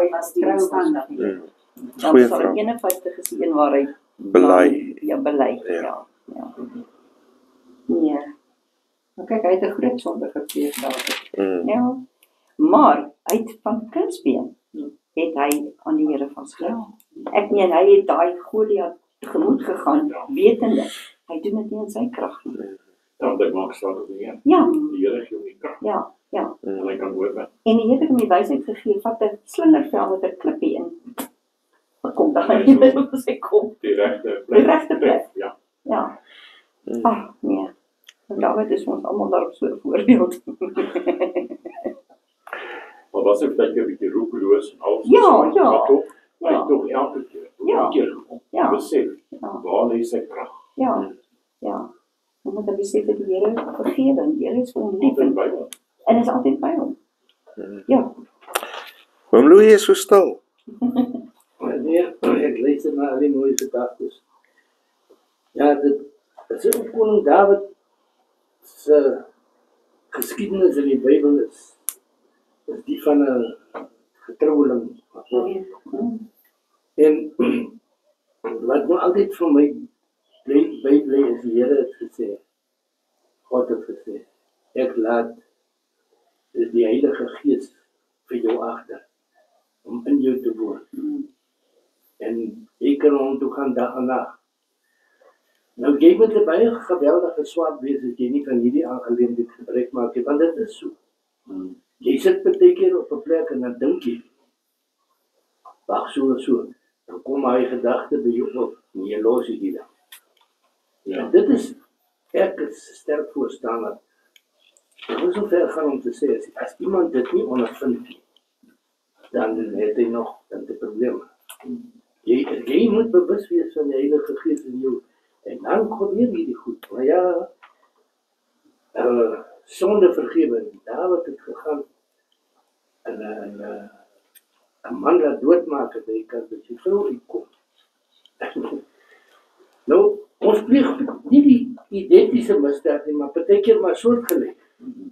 En dan sê God vir jou, bring alles. Al is dit berge, kwartels gelaat, en bring het vir my, ek sê vir jou. En die diepte van die see wegpak, en ek sê nie ooit daaraan. Dit is so, ons oortree met ons as mens.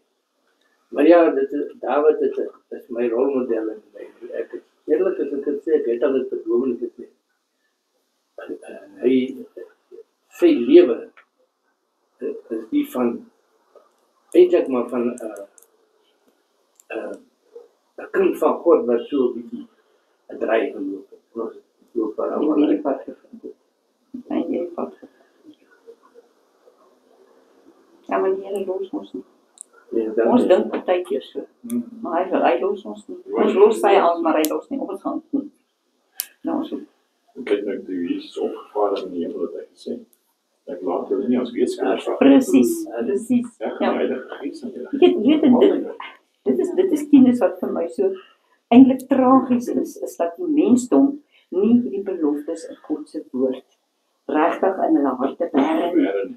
Daar is soveel beloftes. Ek het 'n hele jaar gevat en al die beloftes van Genesis af het ek in 'n boek geskryf en dit is awesome. Ja. Om net daai beloftes van God te beleef en te ervaar en dis vir ons bedoel. Dis vir ons bedoel. Dis nie vir iemand anders bedoel nie. Dis vir ons wat dit lees. Moet dit net vat en dit ons sinne maak. Dit is so maklik. Net sê Here, hier is my hand. My tye is in u hand, vat my hand. Ons weet nie af van bewus. Maar hoeveel keer gaan goed by jou verby, soos ernstige besering, die dood, wat jy nie eers van weet, wat God by jou doen. Dis die dinge wat gebeur met die mens. Kyk jy terug en sien jy, hey man, en dan besef jy. Ja. Dan doe ek nadat my ou karretjie gerol het. Ek weet nie of ek het gerol nie, maar ek het van sy wiele af tot op sy wiele toe teruggerol. En ek het daar uitgeklim en ek het aan my klein toontjie 'n druppel bloed gehad. Ja. As dit nie die Here was nie, terwyl ek gerol het, die hele tyd het ek net gebid en gesê, Here beskerm ons net. En ek het 'n blou arm gehad, natuurlik vir die korrel my vasgehou het in my kneus. Maar my kar is afgeskryf. Ek het uitgeklim. Ek was by die hospitaal, hulle het my alles getoets. Ek het die volgende dag, ek was nie styf nie. Dit was net absoluut die Here se beskerming. Dit is 'n voorstel as dat die van getuie in 'n mens se lewe, om dit met ander te deel. Ja. Maar dan deurlik gedeel met mekaar, weet jy, ek het in die Milpark Hospitaal geleer, ons 'n groot operasie. En ek sê jou, ek het so gehad. En toe die dokter kom by my en my sê, yes, aan die kamer nog, voor ek nog iets gesprek. Jy was reg, ek ken dit. Dus ek so op en moeilijk, ek skaars nog van praat. Maar ek gaan, ek lees so, ek sê vir God, die sê vir my, in jou nood, ek sal het by jou wees. Roep my aan, ek sal jou gebed verhoor. En ek leer en ek sê, Here, help my, maak my kalm. Maar weet jy, raai hoor wat ek sê, wragtig, daai rustigheid en daai kalmte, ek is met 'n glimlag en toe gaan in die theater kom, toe sê die dokter vir my, jong, nou, hoe doe jy? Is jy nie bang nie?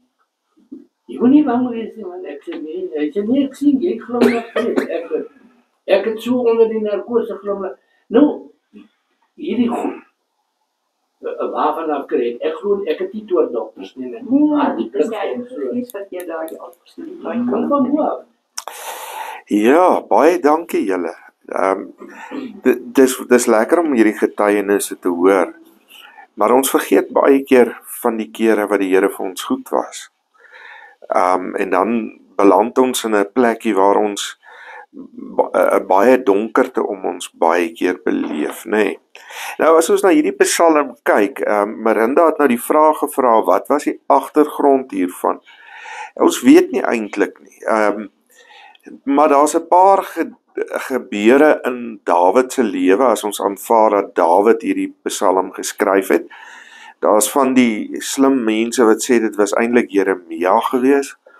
Ek weet nie lekker nie, want nie al die psalms is deur Dawid geskryf nie. Dit moet ons nou maar van die begin af weet.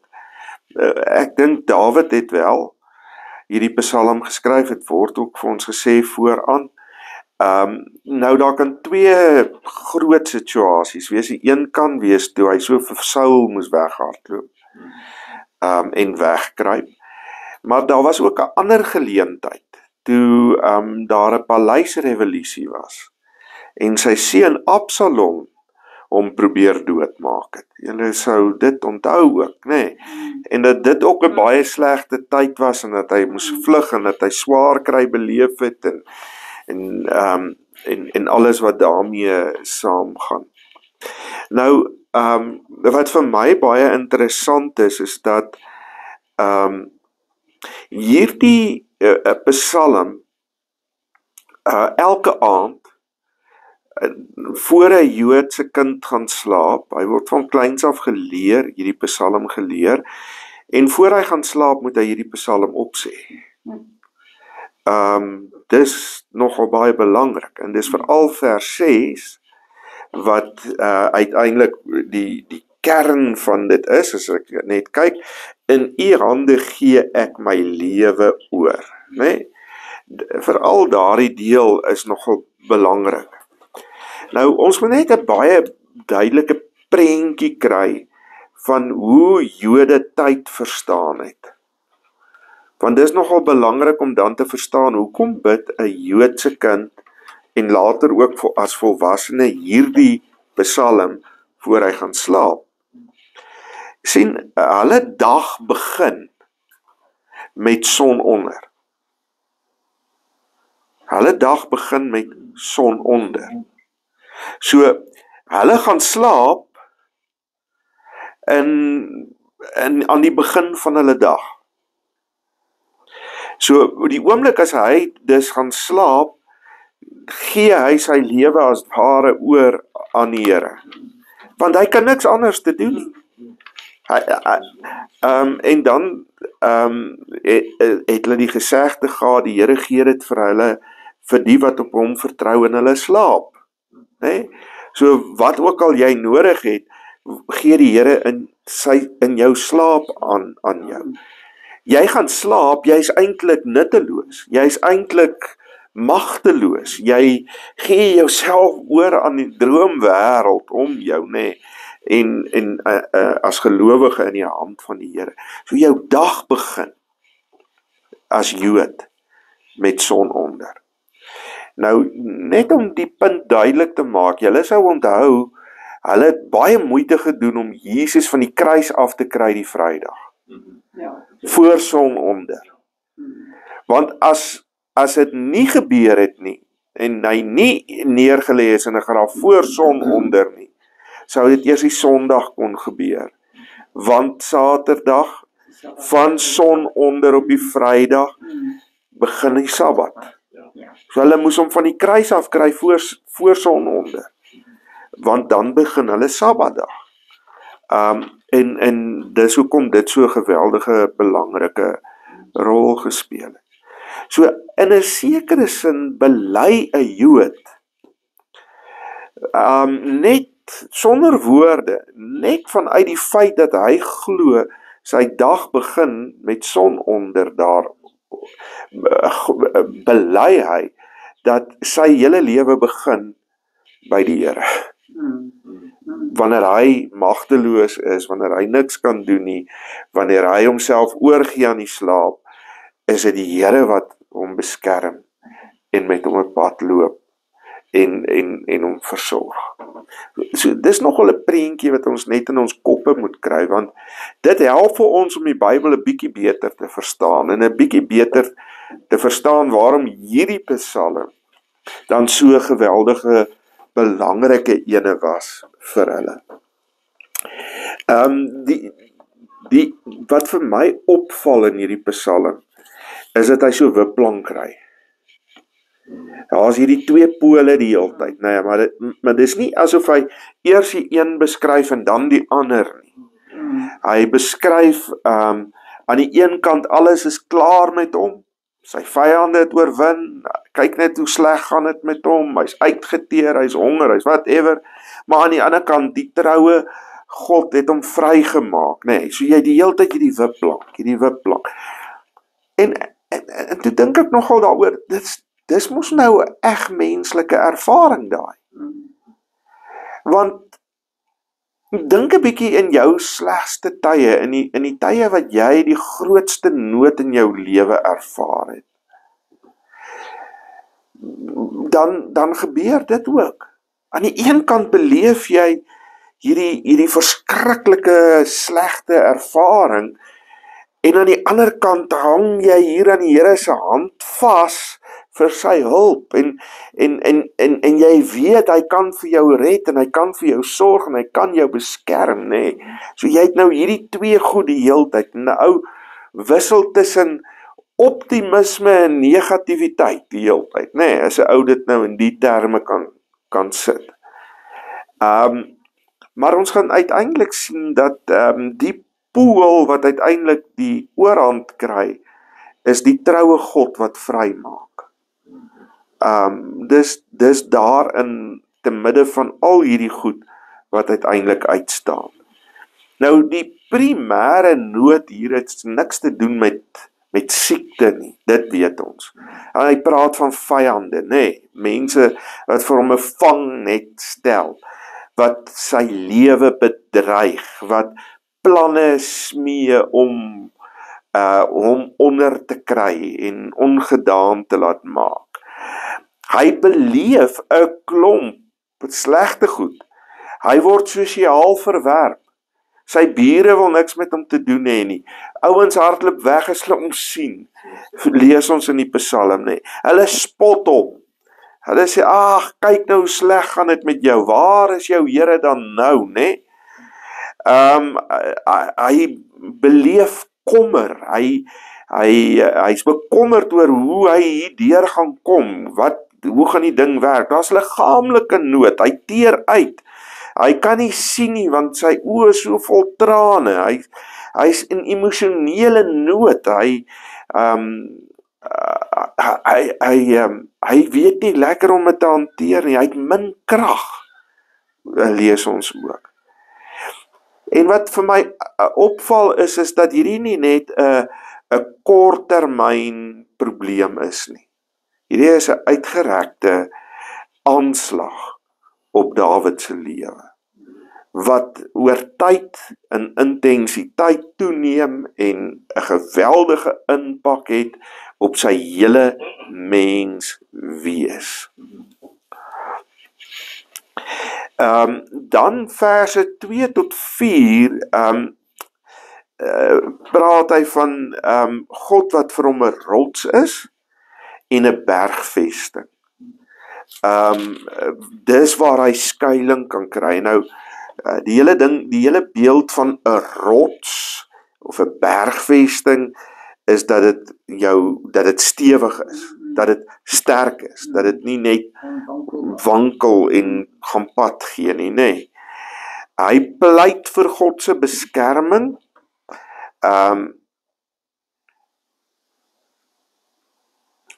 En dis vir my baie belangrik dat ons sal verstaan dat die gronde waarop hy pleit vir God se beskerming kan nie gevind word in die omvang van sy nood nie. Dis nie hoe sleg dit met hom gaan dat hy die Here vra om te help nie. Dis nogal vir my baie interessant. Dis ook nie iets in homself nie. Dis nie omdat hy so 'n oulike ouetjie is nie, dat die Here vir hom moet help nie. Julle het dit gesien? Daar staan die grond van sy verwagting dat God hom sal help, is ter wille van die naam van God. Vers 4, ja, U is my rots en my bergvesting, ter wille van U naam sal U my voorgaan en my lei. Laat my nogal dink aan Israel ook in die woestyn. Julle sou onthou na die kalf episode, toe is die Here nou behoorlik die hoenders in vir hierdie klomp opstandige Israeliete, nê. En God was so kwaad dat hy vir Moses gesê het, julle kan maar trek, maar sonder my. Ek gaan nie saam.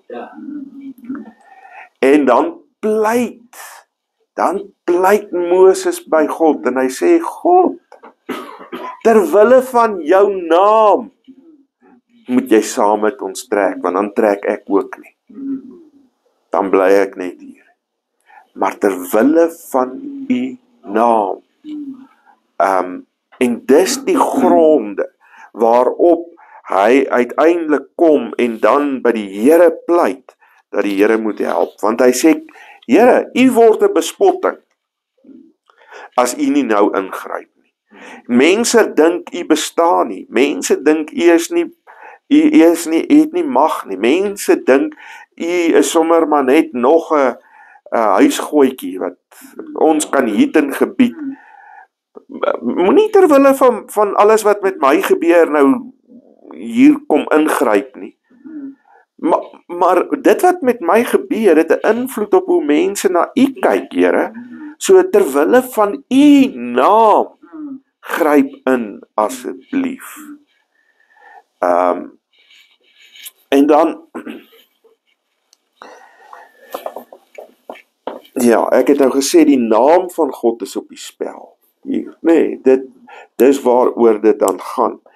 En dan vers 6, wat so mooi is, in u hande gee ek my lewe oor. Nou, dis baie interessant, die laaste woorde wat Jesus aan die kruis praat is, in u hande gee ek my lewe oor. Nou, die Jode het 'n gebruik gehad, as hulle 'n teks aanhaal, dan haal hulle nie net daai versie aan nie. Al sê hulle nie die res van die psalm op nie, dan bedoel hulle, julle moet nou daai hele psalm gaan kyk wat ek nou aanhaal. Want alles wat in daai psalm is nou van toepassing.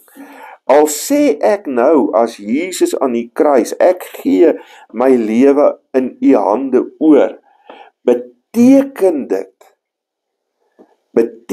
dit ook dat die res van die psalm hier ter sprake is en hier 'n rol speel. Dis interessant, hy sê nie gee my oor in my eie hande nie. Hy sê ook nie die vyande se hande nie. Alhoewel daar op 'n stadium 'n bietjie 'n sinspeling is tussen die Here se hande en sy hande in vers 16 sê hy, my tye is in u hand. Red my uit die hande van my vyande en vervolgers. Aan die een kant in vers 6 sê hy, ek gee my lewe oor in u hand. Hier wil hy uiteindelik sê, maar Here, kyk 'n bietjie, red my uit die hande van my vyande en vervolgers, want dit voel hy voel dit en beleef dit, dat hierdie goed so sleg is, dat hy eintlik uitgelewer is aan sy vyande. So, weer kry 'n ou hierdie wipplankereiery, nê? Hierdie aan die een kant hierdie negatiewe ervaring van hy is op homself aangewese, die vyande, die oorhand oor hom, al die goed wat daarmee saamgaan. En aan die ander kant, hy gee sy lewe oor in die hande van God. Hy sê, in u hand is my tye. Dis nogal 'n belangrike een wat hy hierso sê, want dit gaan nie net oor sy lotgevalle nie. Wanneer hy sê, in u hand is my tye, dan sê hy 'n paar goed. Hy sê, nommer 1, die begin en die einde van my lewe is in u hand. Hoeveel dae ek op aarde het, is in u hand. U bepaal dit. Ek kan dit nie bepaal nie. Maar dit gaan oor meer as dit ook. Gaan meer as net oor die tye van 'n mens se lewe. Die begin en die einde daarvan. Dit gaan ook oor alles wat tussenin gebeur. Is in die hand van die Here. Hy bepaal dit. Nee. Dit gaan oor selfs nog meer as dit. Dit gaan oor wie ek is. Dit gaan oor wat ek doen. Dit gaan oor wat ek sê. Dit gaan oor wat ek dink. Dit alles is in die hand van die Here. In die tyd, in die tye van die Here uiteindelik. Net 'n bietjie meer die wipplank dinge bietjie te aksentueer. Vers 5 sê, bid hy, bevry my. In vers 6 juig hy, U het my vrygemaak. Vers 10, ek is in die nood. En in vers 10 tot 14 word daai nood baie mooi uitgespel. Maar in vers 8 tot 9 jubel hy weer. Nee, so ons kry daai idee van die wipplank. Dan vers 15 tot 19. Ernstige pleit om hulp weer. En dan vers 20 tot 25 is 'n danklied. So ou kry weer hierdie wipplankryerry. En ek dink, weet julle, dit gee vir my 'n stuk rustigheid. In die sin dat dit oukei is dat ek maar partykeer 'n bietjie opstandig en kwaad word en ongelukkig is en bekommerd kan wees en alles. Maar ek mag, wanneer ek dit deur daai tye in my lewe gaan, moet ek ook nie vergeet dat daar 'n ander kant is nie. Dat daar 'n ander pool is nie. Dat my lewe in die hande van die Here is. Dat my tye in sy hande is. Dat hy vir my 'n skuilplek is, 'n rots, 'n bergvesting waar ek veilig en geborge kan wees. Ek moet die twee goed die heeltyd in balans met mekaar hou. Ja, en partykeer gaan die negatiewe goed swaarder weeg as die goeie goed. Jou ervaring gaan dit wees. En dan weer ander tye weer gaan dit anders wees. Partykeer kan dit in een dag so vir jou voel. Ja, daar is baie voorbeelde daarvan, dink ek, in ons eie lewens. Nou, binne die langdurige belewing van hoop, funksioneer die gebed soms as smeking, soms as 'n danklied, soms as beide. Hoor net gou wat ek sê. Binne die belewing van hoop en dan die teenkant wanhoop, is gebed soms 'n stuk smeking, waar ek blyk by die Here. Soms is dit 'n danklied, ek sê dankie Here. Soms is dit sommer beide, gelyk, smeek en dank. Maar altyd is dit geloof. Hoor nou mooi wat ek sê, ook die bad tye, ook die smeking, ook die swaar kry, saam is dit ook geloof. In geloof omhels ons die verhoring van ons gebed, as reeds aanwesig, en dank ons God daarvoor. Ek wil dit weer sê. In geloof omhels ons die verhoring van ons gebed. En daai gebed kan smeking wees, daai gebed kan 'n danklied wees, daai gebed kan baklei met die Here wees, wat ook al. Maar in geloof omhels ek reeds die uitkoms van my gebed. Ek omhels reeds die wete dat die Here ook hierdie probleem nie so gaan los nie, maar gaan verander. Dat daar 'n uitkoms gaan wees. Reeds in my smeekgebed omhels ek die moontlikheid dat dinge anders kan wees.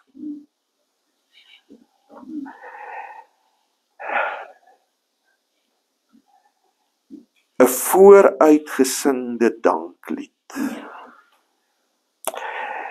Iemand het dit so gesê in Engels: Deliverance is as sure as if it had already happened. Deliverance is as sure as if it had already happened. Die uitkoms is al reeds daar, voor ek en jy dit nog kan sien. Ja. Daaroor in ons smeking sê ons al dankie. Ja. En die hele ding van in die hand van die Here wees, in Johannes 10 vers 28 sê Jesus, uit God se hand sal niemand jou ruk nie. Nee, ons het daai vaste versekering dat dit so sal wees. Niks sal ons uit die hand van God ruk nie. dis hierdie in die hand van God wees is 'n gebed, 'n verlange, 'n smeking, 'n versigtiging dat God my tye sal reël. Want ek begeer met elke greintjie van my wese dat God in beheer van my lewe sal wees. I surrender all. Hierdie is 'n klagpsalm, as 'n ou dalk gewonder het. Klag en geloof is met mekaar verweef. Jy kan nie kla sonder geloof nie, as 'n gelowige nie. Psalm 31 sê ek moet eintlik 2 keer gebid word, elke dag van jou lewe. Ja. Die woordjie liefde is nogal vir my belangrik in hierdie gedeelte. Die Hebreëse woord is gesed of hesed. Meer korrek uitgespreek dink ek gesed. En dis 'n woord wat eintlik baie moeilik vertaal word. Ons vertaal dit verskeie plekke met liefde van geslag tot geslag. God se liefde is van geslag tot geslag. In sommige Engelse vertalings is dit loving kindness of steadfast love. Maar wat vir my belangrik is om vir julle wat hierdie woord eintlik probeer sê is hierdie woord bevat ook medelee. So wanneer daar gesê word in die Psalm dat God se liefde daar is vir ons, is dit ook 'n stuk medelee wat hy met ons betoon in sy troue liefde. Sy troue liefde is nie maar net hierdie ja, dit gaan sleg met Leon en ek gee om vir hom nie. Dit gaan oor uit medelee, hy ly as ware saam met my deur die krisis van my lewe. Nee, en ek dink dis nogal mooi. As ek hierdie psalm moet toepas, daar is baie goed in die wêreld aan die gang. Ek kyk, daar's 'n bankkrisis aan die ontwikkel. Groot banke is besig om hulle alies te sien. Een van die heel grootstes in Europa het in hierdie dae tot 'n val gekom. Daar's 'n oorlog aan die gang. Daar is kostekorte dwars oor die wêreld. Daar is ek hoor ou Donald Trump gaan dalk gearresteer word en hy het 'n klomp mense al opgesweep om te betoog, en hier in ons eie land het ons betogings en het ons leiers wat absolute nonsens kan kwytraak en dikwels erg godslasterlike goed. Maar ek dink hierdie psalm help vir ons in daai tye. Hierdie psalm sê vir ons, weet jy, ek hoef nie te worry oor Julius Malema nie. En wat ook al hy oor my God sê nie. Maar ek gaan bid, ek gaan vir die Here vra terwille van u naam, Here, sorteer daai mannetjie uit. Sorteer vir hom uit. Maar dit hoef my nie in 'n hoek te dryf nie. Sy uitlatings hoef my nie bang te maak nie. Sy skrikbewind wat hy wil voer is van verbygaande aard. Uiteindelik bepaal die Here alles. En dit sê hierdie psalm vir my. Ek kan soos 'n Joodse kind na son onder in my bed gaan inkruip en hierdie psalm opsê en rustig slaap. Want ek weet, God is in beheer. Ja. Wat wil julle sê? Ek het dalk te veel gesê. Ek van skool af het die so wat nog nie meer van so een van die mense op die planeet wat hier kan ja wat kan Malema vat van Mosselo. Ek sê die Here sal met hom werk. Want hy om te sê ek is goed. En En my binneste, dit ook in my binneste opgestoot. Ek het gevoel ek wil vir die mense sê, doen julle niks nie dan nie, los. Daar was 'n ander pastoor, maar dit is met die beste, dit aan die môre, onthou jy wat hy gepraat het, die pastoor oor die radio. Presies gesê, nou ek het die gevoel, dis die rede om te dog, ja, jy slaan die spyker op skop. Dus sê, daar nie mense nie, daar niemand wat nog groot genoeg is om op sy plek te sit. Nou sê ek vir myself, ja, ek wil wat jy sê, ons het vergoed. Maar, is ons dan, is daar niemand, wat dan bietjie kan sy bekker. Daar is nie 'n maar nie. Dis nie goed. Daar sal ja, daar sal daar sal 'n Dawid met 'n slingervel kom, oom gaan sien. Ja, op sy tyd, op sy manier, gaan hy met hom werk en hy gaan Ek het nie bekommernis oor hierdie goed nie, glad nie. En dit beteken nie as ek dit nou sê dat ek goed praat wat Malema gesê het. Nee, ek praat absoluut nie goed wat Malema gesê het. Ek kan nie eers goed praat wat die ANC al vir jare sê hulle gaan regeer tot die wederkoms nie. So ek het vir hulle nuus. Hulle gaan dalk 'n big surprise kry. Maar hierdie goed is nie in my hande nie. Maar ek weet dis in God se hande. En ek weet hy gaan op sy tyd sal hy dit doen. My vraag net baie keer, en ek dink daarvoor moet ons ook versigtig wees. Ons kan baie keer so meegevoer word deur hierdie goed, dat die uitsprake wat ons dan maak, die optrede wat ons dan leef, uiteindelik getuig dat God nie in beheer is nie. En daarvoor moet ons versigtig wees. Ja, ons moet positief bly. Ons moet oppas oor hoe ons oor hierdie goed praat. Want dit kan vir ouens wat nie die geloof het wat ons het nie, die idee skep dat God nie in beheer is nie. En dis baie keer my probleem met braaivleis vuurpraatjies. Waar ouens om 'n vuurtjie sit en nou vertel van al die slegte goed wat in die land aangaan. Ja. Maar nie een keer hoor ek enige een sê, maar die Here is in beheer nie. Ons hoef nie te worry nie. Ja, ons hoor nie daai deel. Jy wat skaam is vir my? Ja. En dan skep ons die indruk dat God nie in beheer is. Ja. Daarvoor pleit ek. Ja. Kom ons raak rustig. Ja. Hier's 'n ander ding ook aan die rol en aan die spel in ons lewens, wat met hoe ons saamgestel is te doen het. Ek het juist vanoggend met 'n ou daaroor gepraat. Wanneer 'n mens onder druk is, wanneer daar so baie goeders is wat om jou gebeur, wat negatief en sleg is, en wat traumaties selfs is, en jy die heeltyd in vrees en bewing lewe, te bang om jou neus by die deur uit te sit, want net nou is daar 'n geskietery of 'n opstand of 'n wat ook al, my lewe word bedreig. Wanneer ons in so 'n toestand raak in ons koppe,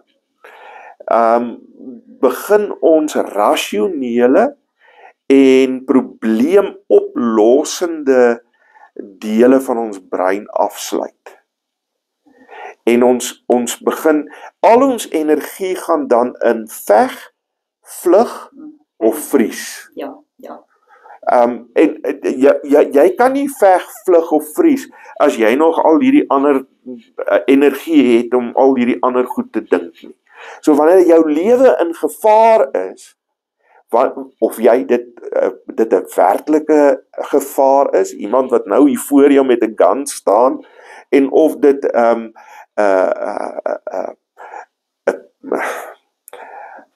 perceived wat sal 'n ou dit noem, 'n voorgestelde bedreiging is, van hier kom moeilikheid in ons land en ons moet gereed wees om te veg, dan is al die logika weg.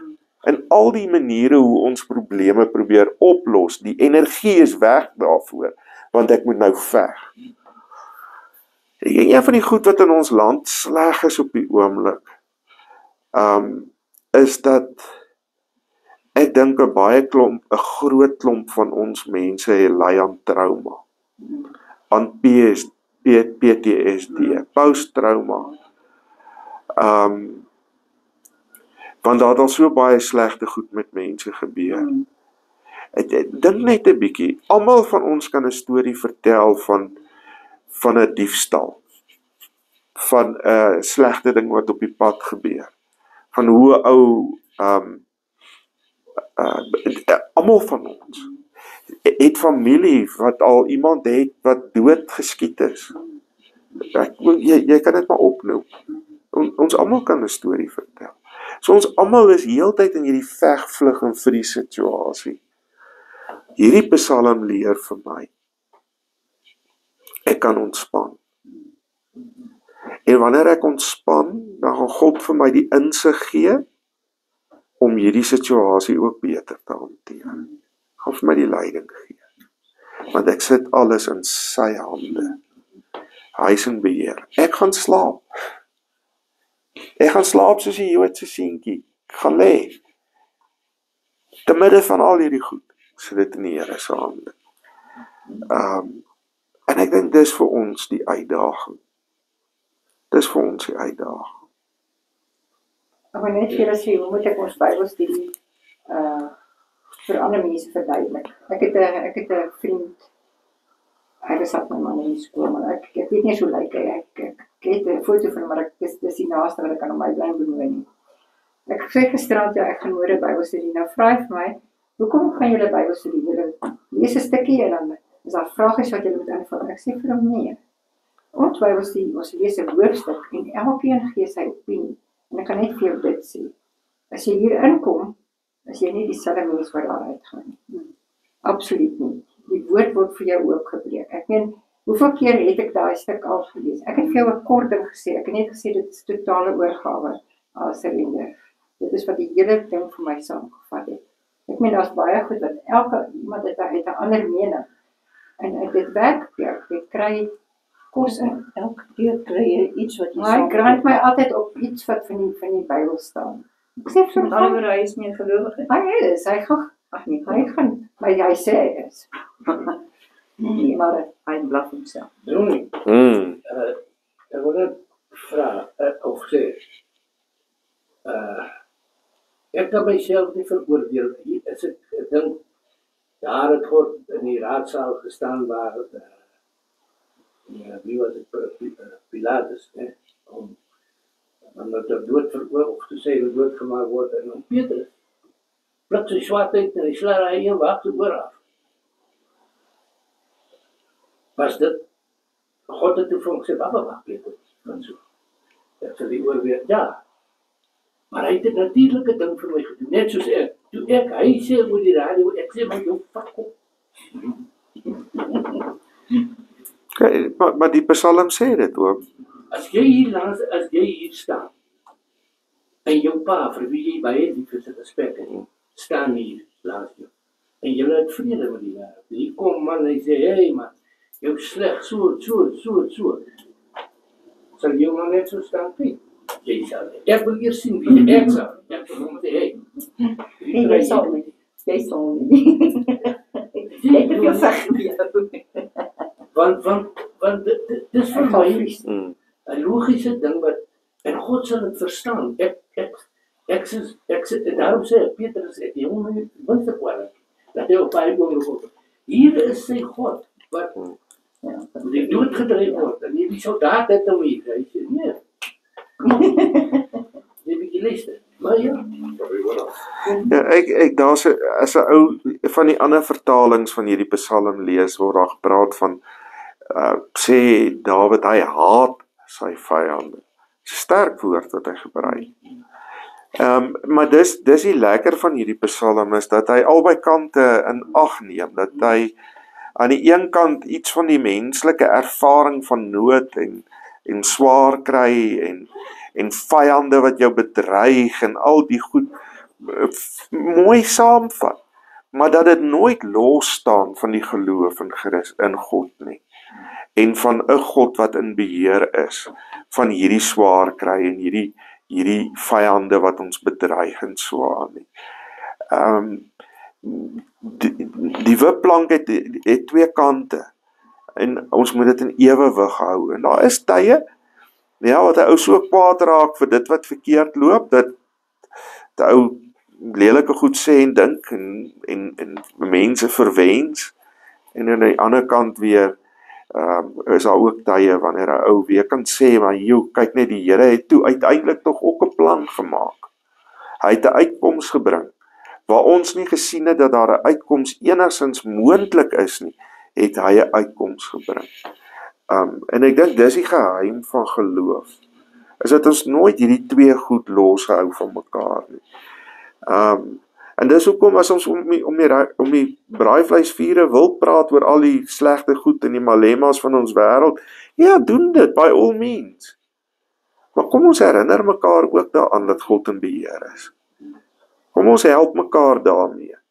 Want ek dink ons word partykeer so meegevoer deur die goed wat in ons land gebeur, dat dit baie maklik die indruk kan skep dat ons nie glo dat God in beheer is nie.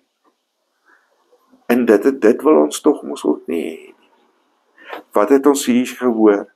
Here, terwille van u naam, Here, terwille van u naam, dat hierdie praatjies om die braaivleisvuur nie net hier eindig nie, met al hierdie slegte goed nie, maar tree op, en maak hierdie slegte goed reg, Here, terwille van u naam, uiteindelik. Weet jy wat kom, wat doen jy ook in die derde, maar is lang al terug, wat ek, omdat ek beteken, maar soos Petrus natuurlijk, en ek my werksomstandighede, die dinge op, maar wat ek kom, is bedacht aan my handeling, maar as ek my vatsloop by jy ding, en ek sê, voer, dan sê ek, Here, wees my dat nie te maak, ek weet nie. En dan kom daar 'n pad, want ek kan daar weer gaan, of ek hanteer die saak. Ja. Dit is so. Maar ja, wie is sonder sonde? Ja. Dan moet jy die vraag voor het afsluit. Die gebrek van die Jode dat het zo'n onderdag is het vandag dat Jerusalem nog vertel? Dis vir Jode, vir ortodokse Jode tot vandag toe nog steeds so. Vrydag aand tot Saterdag aand is hulle Sabbat. Nou nog. As hulle ortodokse Jode is, hulle dit so doen. Ja. Daar is ook 'n groep Christene wat hulle self die Sabbateërs noem, wat dit ook so doen. Hulle is Christene, glo in Christus.